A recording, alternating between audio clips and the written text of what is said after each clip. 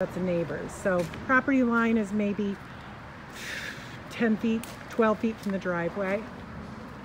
It is all clapboard, all freshly painted. The chimney brick looks okay. It needs a liner, or if they're going to do gas, because this is the chimney in question, they could just do gas and have a direct vent right outside. I don't think the kids really cared about having a wood burning fireplace.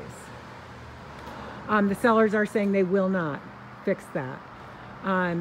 Kitchen windows, some work, some don't. I think I counted a total of 7 of these older windows that are not functioning.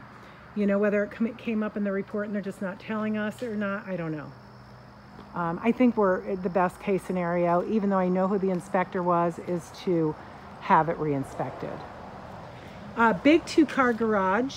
I'll go inside in a minute, but I want to go around to the right side. It is on, you know, older than dirt foundation, a stone foundation.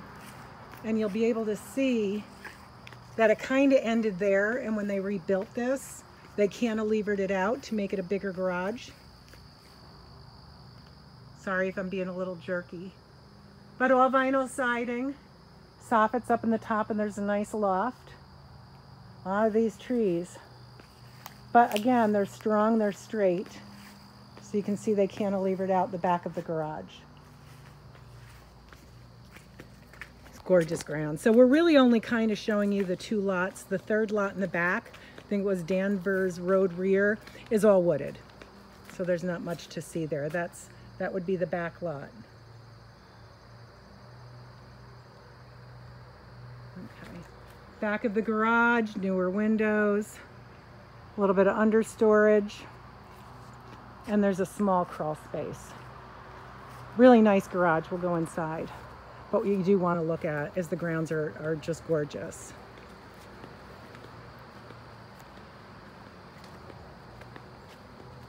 So again, we're kind of facing the back lot.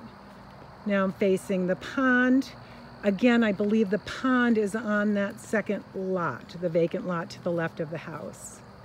But they have a nice little walkway. I won't walk all the way through. I don't want this to be too long. They cleared a spot to walk all the way around the pond. So you can just kind of walk in a circle. It's really very cool. Again, the grounds are beautiful. You know, they're not terrible at 409, but with a few things that we know are wrong that they're probably not going to fix. I mean, even if we can get them just under 400 or up to 400, it would not be a bad deal. So there's their pond. It's very typical for the early fall foliage. And I guess they do have a little fountainhead. They just don't have it on for us tonight. Not sure why this stoned and wooded little lot. I'm not sure what that was all about. Maybe they just got tired of too much grass. We'll pan up to the back of the house, the screen porch. That's also cantilevered out just on supports. They have a tiny little crawl space under the garage. I want to bring you up and show you that. And then I'm going to stop and go inside. It does not appear, they said full inspections were done, but it does not appear that the septic was inspected because I see no evidence of digging. So that is something I'm going to recommend strongly because the owners do not know how old that septic system is. And it's kind of weird when we go in the basement. It actually has a grinder pump, and I'm not sure why.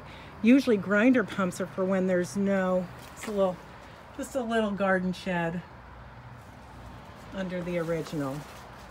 Kind of nice that they dug it out. The septic tank should somewhere be off of this patio, just based on where the septic line is coming out. The plumbing line and main drain is coming out of the house. It's coming out of the house right to the left of that Bilco, and that's just a vent cap, so that's not the opening of the tank. So it's got to be somewhere in here, and it doesn't look like they dug anything. So that's going to be my recommendation. We do that first, and then the leach is probably down there, and we're going downhill. So again, I don't know why they need a grinder pump. It looks like they should have plenty of gravity, unless it's down here, but I don't see anything disturbed. No, that's not where the pipe was coming out, so I don't think it's on this side. So I'm gonna bring you through the garage and then I'm gonna stop the video so it's not too long and I'll bring you in the house. Screen porch is definitely 3-season.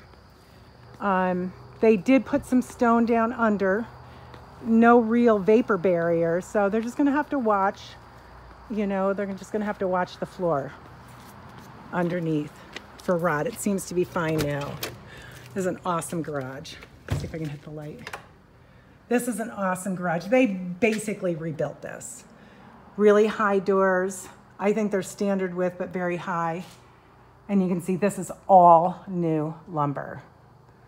They have to have $40,000, if not more, just in this garage. Nice poured concrete floor. And there is a little loft area. I won't go up there, but you can see where the plywood is. That's kind of a little open loft. So they can use that for storage. The basement's kind of 180-year-old old crappy basement. So you're not gonna store much there, but this is beautiful. It's got 4 brand new windows, all new framing lumber, all new walls, not insulated, so it will keep the kids out of the snow. It's not gonna keep their cars warm. If they wanna do that, they would just have to insulate and put some kind of sheetrock up, and that would actually keep their cars warm. But great, great garage. So, Patty, I'm gonna bounce out now because I'm at 9 minutes. I'm gonna start from the front door and go in and video that for you. Bye.